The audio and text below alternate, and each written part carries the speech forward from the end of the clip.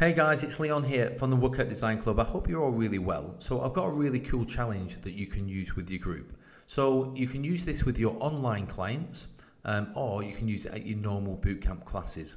If you're using this online, let's say for example via Zoom, because I know a lot of you are using Zoom at the moment, then you can take a screenshot of this challenge and then you can share the screen with your clients and then obviously you can explain it, okay?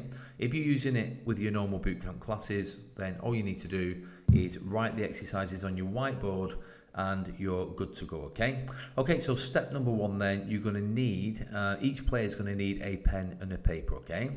You're gonna need 8 exercises, okay? It's up to you what exercises you use, but just bear in mind what you'll need to do is give a lower dollar amount to the easier exercises and a higher dollar amount to the harder exercises. So what we've got here, obviously push-ups, it's quite an easy exercise, so we've got $25.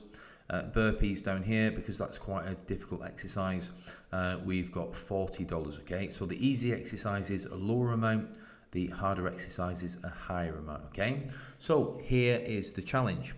The first player to spend $1,000 wins the game and the challenge is over. And really that's it, okay? It's a really fun game because what you'll find is your clients will really put in the effort on this one. I mean, you know, they're all going to want to spend that money as quickly as they can, meaning they're just going to really put in the effort, okay? So if you're training a mixed ability group, okay, so let's say you're training beginners, intermediate to advanced, then you can play the game slightly different, okay? So for example, you can say to your beginners, okay, so beginners, you've got a budget to spend of, let's say, $650. Intermediates, you've got a budget to spend of $800.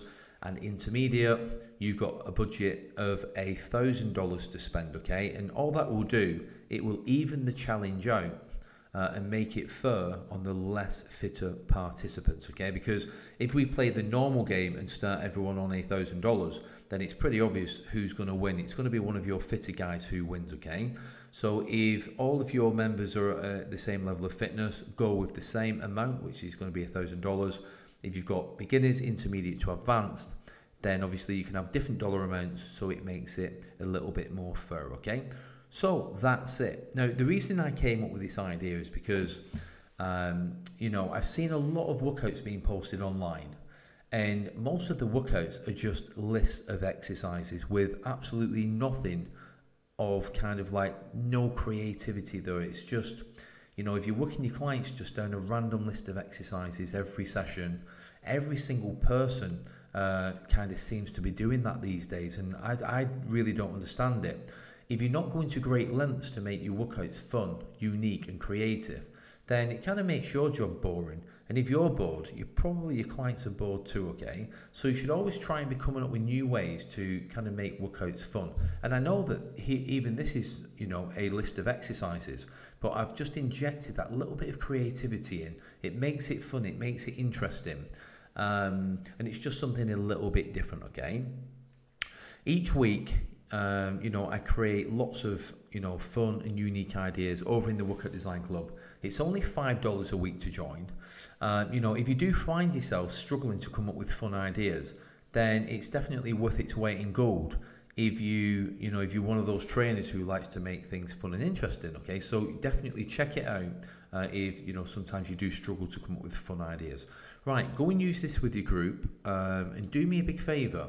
Hit reply on one of my emails if you do use it with your group, and let me know. Let me know if your clients enjoyed it. Okay, that's it for me, and I look forward to making more videos like this for you. Okay, bye bye.